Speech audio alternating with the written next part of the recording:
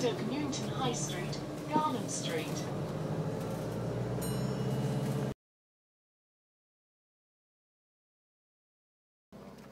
So we're here in Abney Park in Stoke Newington, and the play is set in Stoke Newington, and a big event happens in the very beautiful Abney Park. I'd had a meeting with Tim and Paul at Theatre503 and they'd suggested that I direct something there, and I really wanted to, but they said I just needed to find a play that I was really excited about, and just as I left that meeting, Alice sent me an email with Many Moons attached asking me to have a look at it, and I started reading it on my phone on the tube, and I missed my stop because I was so engrossed in it and I wanted to know what happened next. So the play is about 4 people in London over the course of one day in July. I wanted to write about London, I wanted to write about people and sort of how we connect or how we don't connect.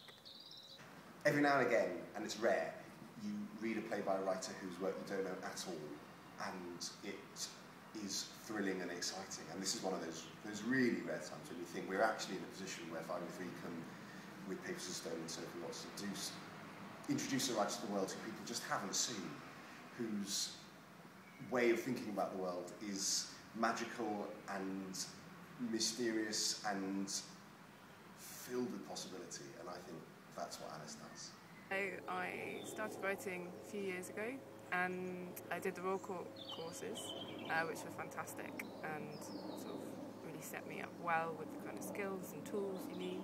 And then I've been working really hard with lots of support from companies that are committed to helping new writers, like Payne's Plough, people at the Lyric, the Royal Court, BBC New Writers' Room, and obviously Theatre503.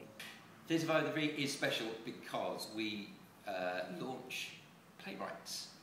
We are emerging artists' first port of call, and we hope very much that you will literally see it here first.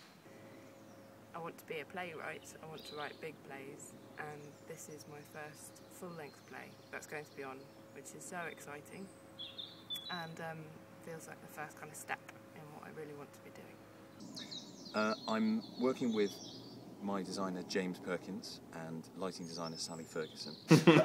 What's exciting about Papers and Stone is firstly that they're not all directors and producers, but they're a collective of artists who start from how are we going to do something we haven't done before, which is really thrilling. And there's this immediate, you walk into a room with the 3 of them and they finish each other's sentences and they live in each other's pockets. They think as a genuine entity, and I think that's pretty unusual for a way of emerging artists to proceed. But you do get the sense that the lighting designer is exactly as important as the director, and that's thrilling. We worked on colourings at the Old Red Lion and Girls and Dolls at the Old Red Lion, and also Saraband at Jermyn Street. And so we're really excited about having this opportunity to show what we can do to a larger audience.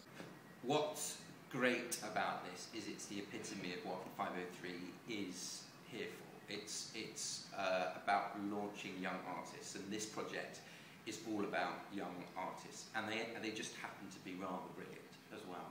So please give some money towards this production. You really, really won't be disappointed.